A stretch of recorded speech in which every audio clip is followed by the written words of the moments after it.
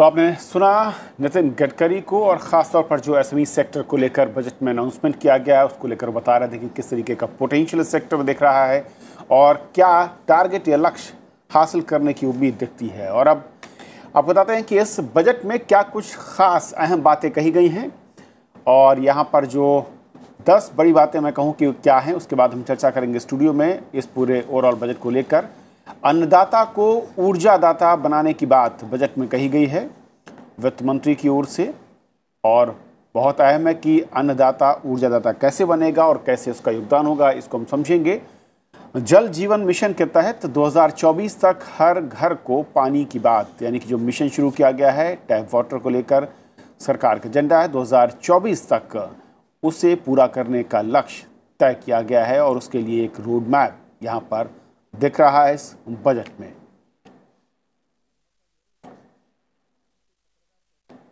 पाँच साल में 1.25 लाख किलोमीटर सड़क बनाने का लक्ष्य, और इस दिशा में पहले भी यानी कि पिछले कार्यकाल में सरकार ने रफ्तार पकड़ी थी, उस रफ्तार को और बढ़ाने की बात की जा रही है।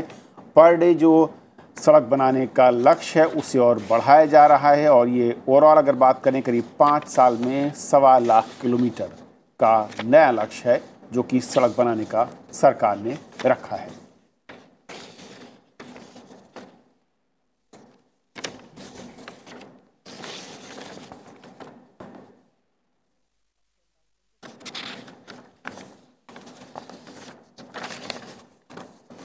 Well, let's take a look at some of the key takeaways from Finance Minister Nirmala Sitharaman's maiden budget speech. Now, from $1.85 trillion in 2014, the economy has reached $2.7 trillion, 100 lakh crore for infrastructure over the next 5 years, 70,000 crore rupees to be provided to public sector banks, 17 iconic sites to be transformed into world-class tourist destinations, Aadhaar for NRIs with Indian passport, mission study in India to bring foreign students to India.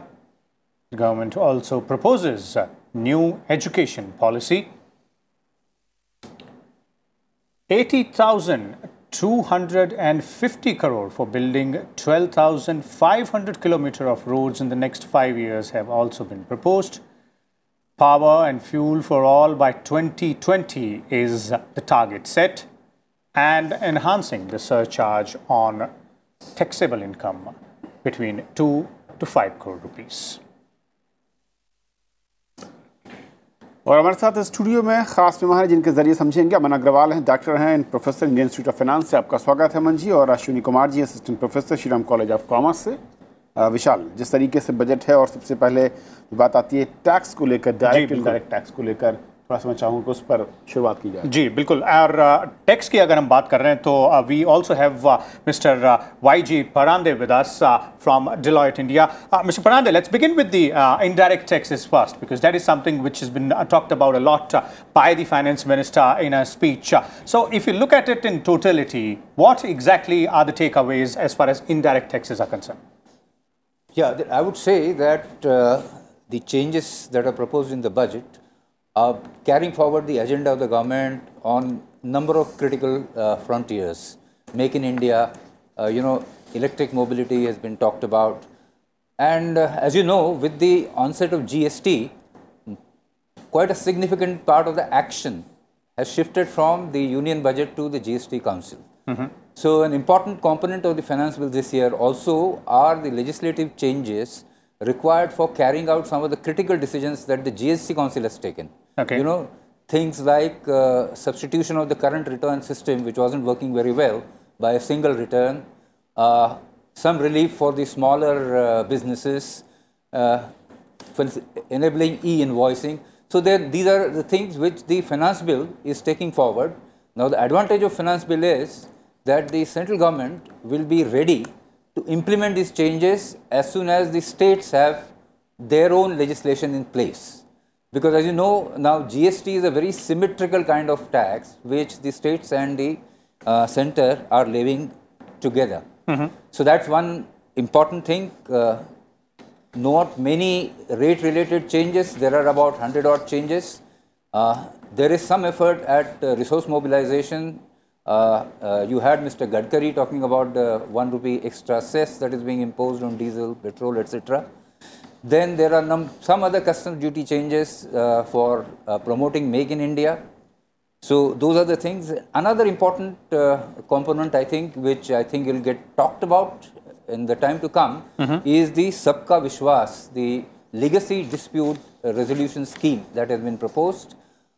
If that is implemented well, what is going to happen is that is the whole burden of tax disputes, involving lakhs of crores and lakhs of cases and very significant amount of revenue is going to be a matter of the past, which will release the administration's resources for focusing on proper GST implementation. Okay. Professor Agarwal, if you look at the indirect taxation and the other ambits of the taxation part as well, then there are certain, key incentives which have been given to the corporates. For example, the turnover for 25% corporate tax has been raised from 250 crore to 400 crore. As far as startup angel tax is concerned, also the finance minister sought to go ahead and allay all the fears. So key, demands of the industry seemingly have been reflected in the budget. No, I think it's a very well drafted, developmental oriented budget with a long-term perspective in mind, which she has kept. And she has given respite to a long-term demand of the middle class and the corporate sector. And as she rightly pointed out, almost about 99% is actually getting covered under this 25% bracket, which is a big relief.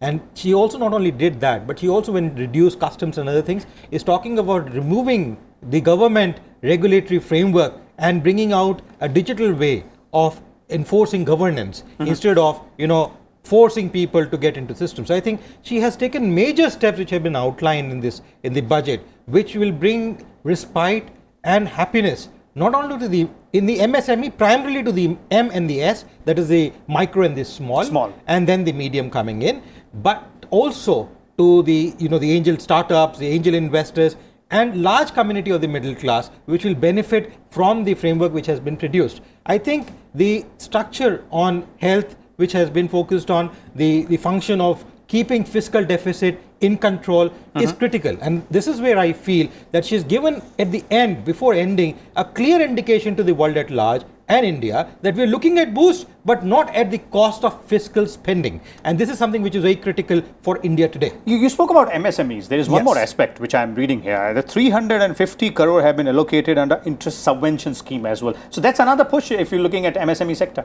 Yes, not only that, but the kind of liquidity influx which she is expected to get in through the banking framework. Although there has been an allocation of raising the requirements of banking and providing the much required fund for them, and also relaxing. There's also barred away with certain predecessing cases of GST, which is also going to help bring out some of these businesses which have been in a soup for a long time. So in my opinion, some of these very strong steps taken by her would actually bring in the India incorporation confidence, and also a confidence from the overseas market when she's relaxed large number of norms in terms of investment when coming into India. And I think that is something which will not only boost confidence within the country, but even in the international market, where we are receiving almost about $6 billion a month as of today, and hopefully will go up tomorrow. And I feel that this budget is laid the path for a 8.2% plus GDP growth for the same year itself. And I think the confidence can be seen coming from various corners around the globe.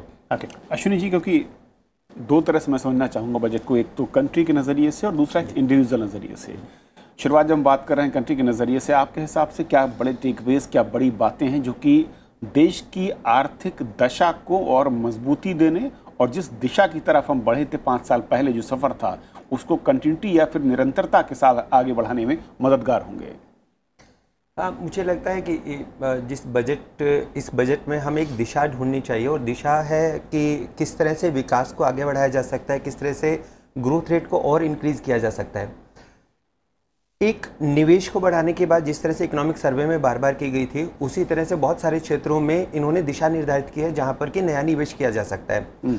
गांव, ग्रामीण और किसान पर concentrate किया गया है, क्योंकि वो हमारी अर्थव्यवस्था का आधार है। जब तक गांव में आय नहीं बढ़ेगी तब तक आपका कंजम्पशन नहीं बढ़ सकता है। तो जहाँ पर उस क्षेत्र में अगर आप काम करते हो, वहाँ पर चाहे हाउसिंग सेक्टर में आप काम करते हो या आप क्लस्टर सेंटर बनाते हो, वहाँ पर आप दूसरे एरिया जितने भी आप इनकम को जनरेट करने के काम करोगे, वहाँ पर कंजम्पशन का मेजर ड्राइवर है वो। और आप जानते हैं कि हमारे यहाँ पर जो जीडीपी है उसमें मेजर जो कंजम्पशन सेक्टर है वो बूस्ट करता है। उसके बाद दूसरे नंबर पर इन्वेस्टमेंट आता है। सो मुझे लगता है कि एक एग्रीकल्चर सेक्टर पर बहुत अच्छे से कंसंट्रेट किया गया है। दूसरा, जहाँ तक दिशा की बात है, फॉरेन इन्वेस्टमेंट को भी अट्रैक्ट करने की बात की गई है। और जिस तरह से कहा गया कि ईज ऑफ डूइंग बिजनेस है और जिस दिशा में हम चल रहे हैं वहाँ पर डोमेस्टिक इन्वेस्टमेंट के साथ साथ फॉरेन इन्वेस्टमेंट को अट्रैक्ट करने की बात की गई है। और वो माहौल वो पैदा करने की कोशिश की गई है कि जहाँ पर एक पॉलिसी कंसिस्टेंसी भी है और उसके साथ साथ वहाँ पर एक विश्वास पैदा करने की बात है कि आप भारत में आइए, सिर्फ मेक इन इंडिया के लिए नहीं है, आप सर्विसेज में आ सकते हैं, आप बहुत सारे क्षेत्र में आ सकते हैं, चाहे टूरिज्म है जहाँ पर इनकम के बहुत सारे सोर्सेज है। तो उस दिशा से अगर मैं कहूँ तो चाहे वो एग्रीकल्चर है, चाहे सर्विसेज है, चाहे वो इंडस्ट्री है, एक दिशा दी गई है कि इन्वेस्टमेंट जरूरी है और उसके लिए सरकार ने उसमें बहुत सारे प्रावधान बजट में किए हैं। ओके। और इस वक्त फिक्की से हमारे साथ एक मेहमान है, प्रोफेसर वी.के. शर्मा जी हैं, जो कि को-चेयर हैं FICCI committee on human disaster management में, और साथ ही साथ वाइस चेयरमैन हैं Sikkim state disaster management authority से। वी.के. शर्मा साहब, स्वागत है आपका राज्यसभा टीवी में। सर, जो हमने अब तक देखा बजट और समझने की कोशिश की है, और आपके नज़रिए से और ख़ास तौर पर जो हम दिशा की बात कर रहे थे, डायरेक्शन की बात कर रहे थे, वो क्या नज़र आ रहा है? क्या बड़े फैक्टर इस बजट में दिखते हैं जो कि ग्रोथ रेट को आगे बढ़ाने और सस्टेन करने में क्रूशियल नज़र आएंगे?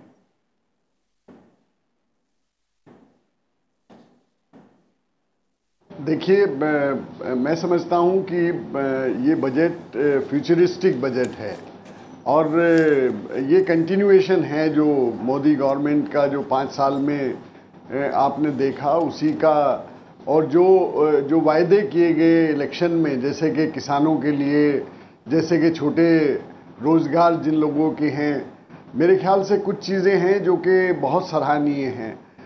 जैसे कि एनवायरनमेंट सेक्टर में पोल्यूशन के कंट्रोल के लिए अभी आप देख रहे हैं कि जितने भी बड़े सिटीज़ हैं वो सब गैस चैम्बर बन जा रहे हैं, तो और नंबर ऑफ व्हीकल्स बढ़ रहे हैं हर सिटी में। तो इस तरह का जो इलेक्ट्रिक कार्स के ऊपर इंसेंटिव, जो हाउसिंग फॉर ऑल जो इनकी प्रधानमंत्री का संकल्प है, उसके लिए बहुत सारी सुविधाएं, जो छोटे रोज़गार हैं, जो दुकानदार हैं बेचारे, और करीब 3 करोड़ लोगों के लिए पेंशन की योजना। मैं समझता हूँ कि मैं यूरोप की बात तो नहीं करता, पर एशिया के शायद ही किसी मुल्क में ऐसा हुआ हो, और ये सोशल सेक्टर का एक बहुत ही रिवोल्यूशनरी कदम मैं तो इसको कहता हूँ, और इसका बहुत फ़ायदा होगा जो गांव में बेचारे दुकान करते हैं, जो छोटे कस्बों में दुकानदार हैं और उनका तो कोई सोशल सिक्योरिटी उनकी नहीं है, तो उनके लिए, किसानों के लिए, आई थिंक एग्रीकल्चर सेक्टर के लिए बहुत। तो अभी इसको अगर आप इस तरह से देखें कि आज इसको अगर नापें कि किस तरह का बजट था तो वो शायद मुश्किल होगा, बट अगर आप इसको 2-3 साल के बाद में इसका इम्पैक्ट देखें तो वो बहुत ज़्यादा दिखाई देगा। और मैं समझता हूँ कि इसमें एक आम आदमी को, और वो शुरुआत में ही हमको दिखाई दे रहा था जबकि वो ब्रीफ केस की जगह झोले की बात की गई, जब बही खाता इसको कहा गया, तो मैं समझता हूँ कि वो इंटेंशन है गवर्नमेंट की कि हर आदमी को भागीदार बनाने के लिए सर्वांगीण विकास जिसकी प्रधानमंत्री बात करते हैं।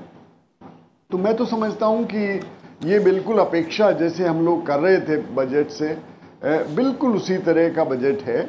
और इसमें ये तो सही है कि लोग बाग अपेक्षा करते हैं टैक्स में छूट की, और कॉरपोरेट सेक्टर भी बहुत अपेक्षा कर रहा था, लेकिन मैं देख रहा हूँ कि पर्यावरण की दृष्टि से, डिजास्टर रिस्क रिडक्शन की दृष्टि से, जो सस्टेनेबल डेवलपमेंट गोल्स हैं हमारे, उसकी दृष्टि से, महिलाओं के लिए, ये एक सबको एक साथ लेकर के इन्होंने जो बजट दिया है, तो मैं तो समझता हूँ कि जो एकेडमिक सर्कल है वो तो इसकी बहुत सराहना सर्कल की जब हमने बात की शिफ्टिंग इकोनॉमिस्ट इलेक्ट्रिकल व्हीकल और इसकी तरफ सरकार का बहुत ज़्यादा इस वक्त मैं कहूँ कि फोकस दिख रहा है, और बजट में भी हमने देखा कि पॉलिसी के मैटर पर इंसेंटिव्स दिए जा रहे हैं।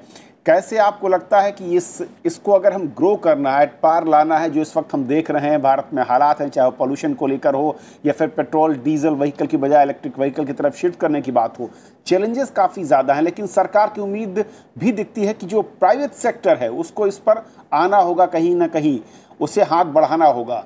इसे कैसे देखते हैं? प्राइवेट सेक्टर इसमें किस तरीके का रोल आपको नज़र आता है, और क्या वो अपने पोटेंशियल के हिसाब से अब तक आगे आ पाया है?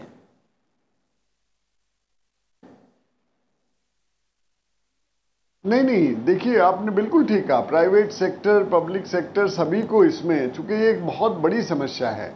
आप कितनी भी ग्रोथ कर दें, जीडीपी ग्रोथ आपकी 10% भी हो जाए, और आपके स्वास्थ्य में इस तरह की जो रिपोर्ट्स आप दिल्ली के लिए देखते हैं, मुंबई के लिए देखते हैं, जो आप बताते हैं कि बच्चे जो हैं वो 85% जो न्यूली बॉर्न हैं वो उनके फेफड़े हैं, जो लंग्स हैं उनकी कैपेसिटी कम है। तो अगर इस तरह का पर्यावरण हम दे रहे हैं तो फिर वो सर्वांगीण विकास नहीं है। तो मेरे ख्याल से बहुत अच्छा कदम ये है।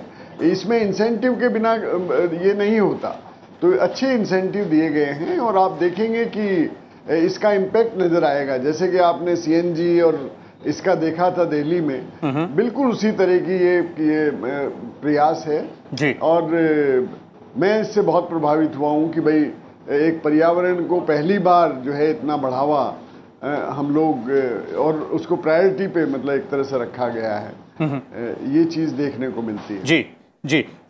Professor Agarwal, if you're looking at the social sector, as our guest also mentioned just now, you also earlier mentioned there's this announcement of pension benefit for 3 crore retail traders. Then the talk in the budget about providing access to safe and adequate drinking water to everybody, Jal Shakti mission, a lot of focus on that.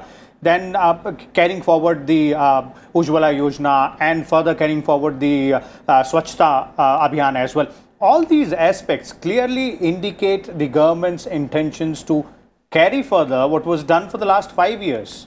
Correct. It's not only carrying forward, but it's also giving that social face which the budget has reflected this time, and uplifting people with the clear focus of which the Prime Minister also said a couple of months back when the government came in, of poverty eradication, of defecation, of water being the key source, because unhealthy India is not going to yield real results for tomorrow. And I think the health of the nation is critical. So people at the end, the smallest town, receiving proper water is critical for them to grow. I think it's very well defined in structures. Even the Ayushman Bharat scheme, the exchequer's outcome for the Ayushman Bharat will reduce if we are able to introduce some of these basic schemes which the government is wanting to do. And actually she has looked at it from the women's perspective. You see, if you really look at countries or even households or businesses which have been run by women, we found that they have a holistic picture of looking at things. And that holistic picture can be seen here,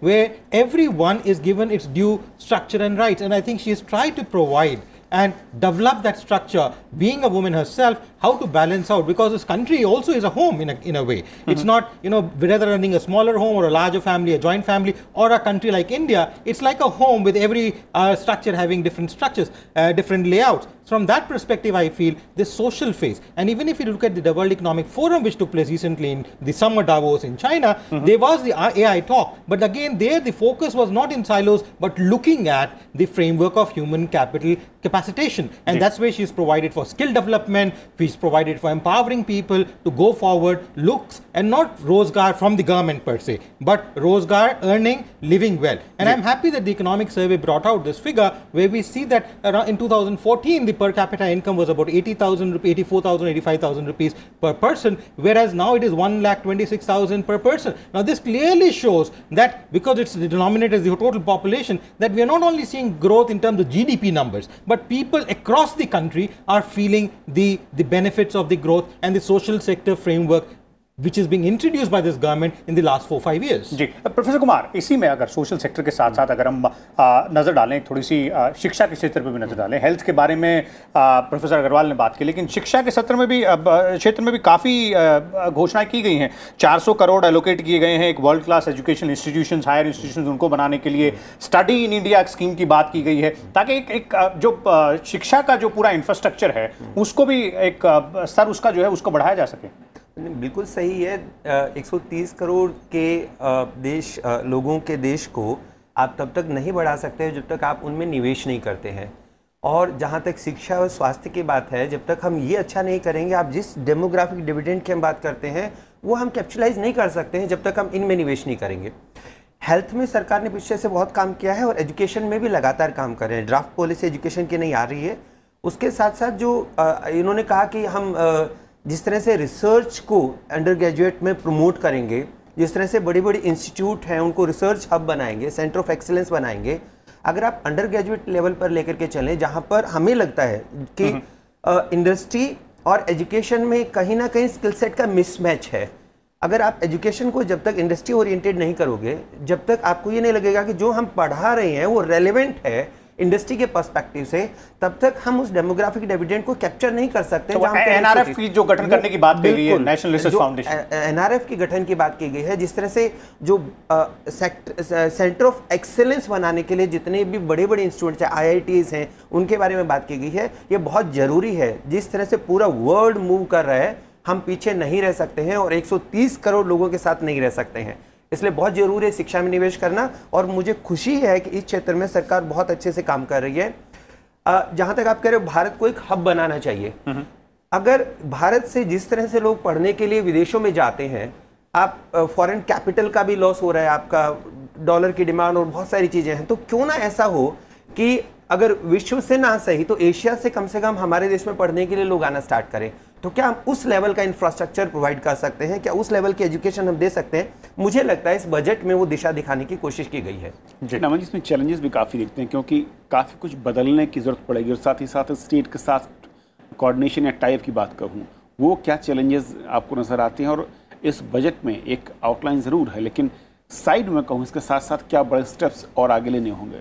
मेरे विचार में 2-3 आपने बड़ी अच्छी बात करी। जहाँ तक इंटरलॉकिंग होता था स्टेट्स का, जो एक स्टेट और सेंटर के बीच में तालमेल था, देखिए हर एक अब इस समय जो स्टेट है वो चाहती है कि मैं प्रगति की तरफ जाऊं, और जो ये प्रगतिशील जो बजट दिया है, इसमें जब निवेश आएगा तो सिर्फ एक हिंदुस्तान सेंटर में तो नहीं आएगा, वो निवेश तो सब स्टेट्स में ही जाएगा। तो स्टेट्स की बढ़ोतरी की बात की गई है, स्टेट्स के निवेश की बात की गई है, चाहे इन्वेस्टमेंट्स हो, चाहे कॉरिडोर्स हो, चाहे वाटरवेज की बात की हो, उसके अंदर हो, ये जो रिसर्च सेंटर्स क्रिएट कर, जब बच्चे बुलाने की बात है, वो बच्चे सारे देश में आएंगे पढ़ने के लिए। मेरे को याद बड़ी अच्छी चीज़ लगी, बिकॉज मैं 20 साल से इटालियन पार्लियामेंट में कहा, फिनलैंड पार्लियामेंट में कहा, स्वीडिश पार्लियामेंट में कहा, मैंने कौटिल्य की बात की, अर्थशास्त्र की बात करी, और मैं देखा कि कल इकोनॉमिक सर्वे जो आया, और आज भी निर्मला सीतारमण जी ने कहा कि अर्थशास्त्र की बात की उन्होंने दोबारा।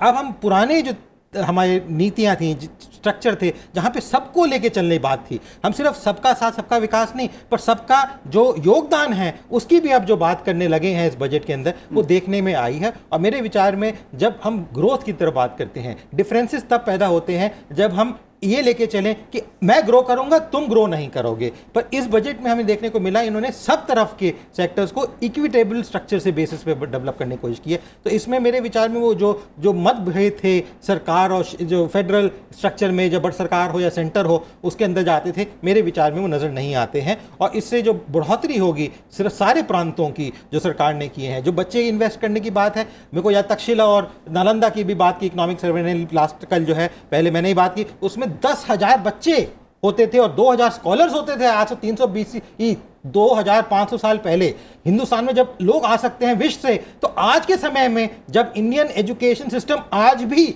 बड़ा अच्छा माना जाता है विश्व के अंदर, और यहाँ का जो पढ़ा हुआ है सारे विश्व की GDP को ग्रो कर रहा है, चाहे वो अमेरिका हो, जापान हो, UK हो, यूरोप हो, तो हिंदुस्तान में आज क्यों नहीं? और मेरे विचार में जो रिकग्निशन किया इन्होंने, इसका मतलब यह है कि जो अटकलें लगती थी किसी बाहर वाले आदमी को पढ़ने के लिए। ये किसी एनआरआई निवेश की जब बात की उन्होंने, उसमें उन्होंने रिकॉर्ड किया कि हाँ जी आप सिर्फ पासपोर्ट नहीं, हम आपको आधार भी देंगे ताकि आप रुक सकें। इसका मतलब क्या है कि जो बाहर हिंदुस्तानी रह रहे हैं वो अब सिर्फ पढ़ने के लिए तभी नहीं आ सकते जब उनको वीजा मिले, पासपोर्ट मिले और चीजें हो, पर अब वो कह सकते हैं कि मैं भी हिंदुस्तान से था कभी और अब मैं हिंदुस्तान में जाके वापस पढ़ के अपना क्षेत्र में, चाहे हिंदुस्तान में चाहे बाहर के देशों में, अपना कंट्रीब्यूशन दे सकता हूं।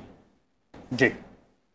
Mr. Parande, I'd like to bring you in here, and if you look at, since we're talking about the social sector, if you look at overall social sector focus, the way the finance minister has spoken about education, health, clean drinking water to everybody, and a focus on cleanliness as well. So all these clearly indicate that there is that sense of balance which has been maintained in the union budget when you speak about all sectors, as Professor Agarwal is pointing out. Yes, of course. And for funding all those schemes, revenue mobilization is very, very critical. Now, as far as customs is concerned, there is a effort of mobilizing revenue, at the same time subserving the other themes that have been put forward. Themes like Make in India, enhancing the value addition that happens in India. So there is a general concern globally about the rising protectionist instinct, So one has to strike a balance. And given our current fiscal situation, I cannot say that, the balance has been off on one side or the other. But going forward, customs, particularly customs, would not be seen as a major resource mobilizer. But we do need to stabilize the GST so that the revenue potential of that revolutionary step is fully realized. So a large number of administrative, which are really off-budget activities, a large number of administrative reforms are required in the GST implementation, GST structures, GST institutions, which will, create an environment in which the taxpayer feels comfortable and has the ability to achieve his compliance with the help of government and at low cost. Okay, so it's all about creating that enabling environment, Kavindra, and as everybody is putting together, but Professor Agarwal, Mr. Parande put it out rightly that the revenue earning specifically to spend money for all these social sector welfare schemes and put money there so that the common man can have those effects. That also needs to be taken care of. So there has to be that, overall holistic aspect of looking at this. No, I think you're very right, and what he said is correct. You have to have, when you have expenses going on, you have to have incomes as well. But when you look at the budget in terms of GST also, she has not only specifically set out where they are going to reduce some GST, although GST is now an outside domain, but she's given an indication to the fact that we're not only simplifying GST filation for the small and medium size, she says we are even providing softwares, so they don't need to spend money in terms of getting the software and be worried about how do I go and look in GST. The third component she also said is we're going to simplify, and we saw a few days back a statement by the person no less than who's heading as the chairman of the GST Council, being the finance minister Shri Arun Jaitley ji, where he said we are planning to merge two of the out of the four slabs, two of them they are planning to merge and reduce or whatever. So we are looking at moving towards 3, which has been one of the biggest demands of the industry. And I think if that happens, I think we are going to see, and those relations, once the GST Council meeting takes place, we'll see much more relief. You see, when you have more revenue coming, which has been the case in the last couple of quarters in terms of GST revenue, you want to reduce taxes, because the purpose of the government is not to tax and keep money as an exchequer, but it is to facilitate the functionality of the governance. And now if you're getting sufficient money, why not reduce? And when there's reduction, you have more and more people coming in wanting to pay, and structures are being created. And I think the Aadhaar as a framework will be one of the largest enabling factor, not only for GST but for other income frameworks which will go into this country in terms of bringing in that revenue, that 1 rupee which goes in and goes out, really coming forth for this country. और social sector क्योंकि focus पहले भी सरकार का था और चुनाव के बाद या चुनाव के दरमियान भी काफ़ी ज़्यादा इसकी चर्चा हो रही थी। बजट में जिस तरीके से कई सारी स्कीम्स को बढ़ाने की बात की है, दायरा बढ़ाने की बात हो रही है, महिलाओं पर ख़ास तौर पर जोर है, किस तरीके से देखते हैं और उसका जो एलोकेशन है, जो शुरुआत की जा रही है, वो कितनी मजबूत शुरुआत नज़र आती है या इससे ज़्यादा बेटर हो सकती थी जो हम वित्त देखते हैं सरकार के पास है? देखिए, अगर हम ये मानकर चलें कि मुझे राजकोषीय घाटा 3-3.5% की रेंज में रखना है, उसको भी कंट्रोल करना है ताकि इंटरनेशनल मार्केट में कुछ गलत मैसेज ना जाए और भारत के भी जो मार्केट है, बॉन्ड मार्केट पर कोई नेगेटिव इम्पैक्ट उस चीज़ का ना हो। उन लिमिटेशन के साथ अगर आप देखेंगे तो हम सोशल सेक्टर पर स्पेंड कर रहे हैं और कॉन्टीन्यूसली हम उसको इंक्रीज़ कर रहे हैं। इसके साथ साथ अगर आप देखें कि बिना किसी टैक्स को इंक्रीज़ किए हुए हम इनडायरेक्ट टैक्सेस में जिस तरह से जीएसटी पर शिफ्ट हो रहे हैं और वो बजट से बाहर हो रही है, तो मुझे लगता है जो सबसे बड़ा जो इस बजट की जो अचीवमेंट मान के चलूंगा, लोकप्रिय घोषणाओं से बाहर निकाला है इसको। और उन्होंने कहा कि हम एक कंक्रीट एक सिस्टम बना रहे हैं जो लॉन्ग टर्म में वर्क करेगा। और इसीलिए जब वो महिलाओं की बात कर रहे हैं, सोशल सिक्योरिटी देने की बात कह रहे हैं, या वो दुकानदार और शॉपकीपर्स के लिए बात कर रहे हैं कि उनको पेंशन देने की बात कह रहे हैं, तो जो भी ग्रोथ में पार्टिसिपेट करेगा उसके लिए ग्रोथ अपॉर्चुनिटीज अवेलेबल होंगी, उसके लिए बेस बना रहे हैं। और कहीं वो कुछ पीछे छूटता है तो उसके लिए सोशल सिक्योरिटी प्रोवाइड कर रहे हैं। इसलिए उस मायने में अगर आप देखोगे तो सबको साथ लेकर के चलने वाला बजट मुझे लग रहा है।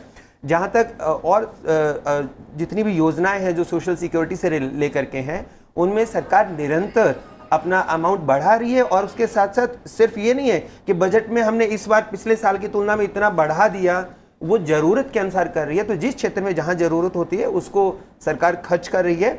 और जिस तरह से सोशल सेक्टर को हम देखते हैं, एक तरह से इन्वेस्टमेंट है, एक तरह से सोशल इंफ्रास्ट्रक्चर आप उसको कह सकते हो।